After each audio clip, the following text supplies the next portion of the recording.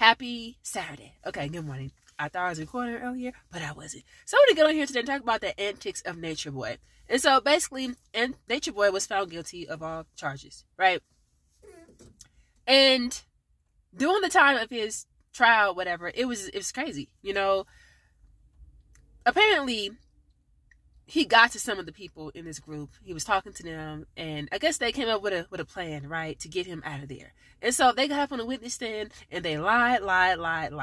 Now, there was one clip that I saw that basically there was a member of the group that got up there and said that, you know, they slapped each other as a way to get attention. You know, like after they saw the Will Smith slap, they decided to do that for attention as well. Well, the lawyer pointed out, look, the Will Smith slap didn't happen until after he was arrested and had charges against him.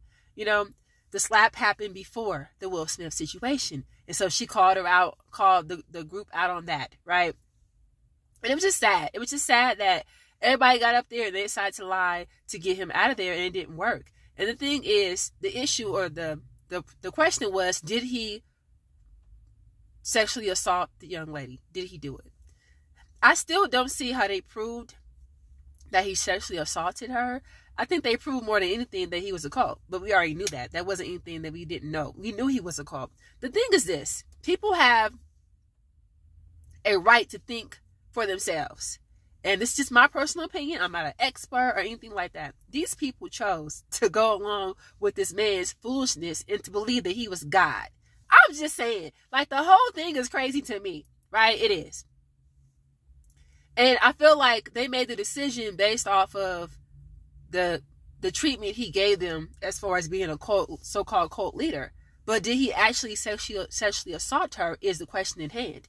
I personally don't know. I just didn't see it. I couldn't tell, because already from the jump, there was already abuse and mistreatment happening within all these people, all these members. So everything was already messed up as it is. So in my opinion, it was already their understanding to do whatever this man said to do, whether it was crazy or not. I'm not saying I would go along with it. Look, can't tell me much of anything, okay? I'm minding my own, okay?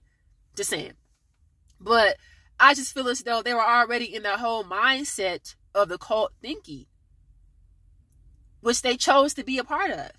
Now, was that having them do certain sexual things to one another? It's not for kids, by the way. One another, I don't know. It sounds like it. It sounds like they went into this knowing that this man was doing all these crazy things, and they went along with it because he said he was God. I mean, to me, it's crazy. Like, you mean because somebody tells you they're God, you're going to slap people in the face? You're going to let them put their hands on you? You're going to do what they tell you to do? You're going to let them disrespect you and harm your body? I'm just saying. So, in my opinion, he was found guilty on being a cult leader, not on the sexual assault. Well, does he deserve to be in jail?